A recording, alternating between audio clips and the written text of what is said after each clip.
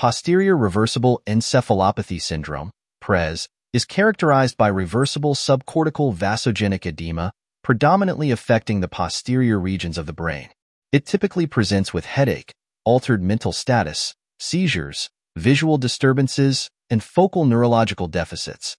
The pathophysiology involves impaired cerebral autoregulation leading to vasodilation, increased vascular permeability, and subsequent edema formation. Triggering factors include hypertension, pre-eclampsia, eclampsia, renal failure, cytotoxic agents, and autoimmune conditions. Complications include seizures, ICH, and permanent neurological deficits.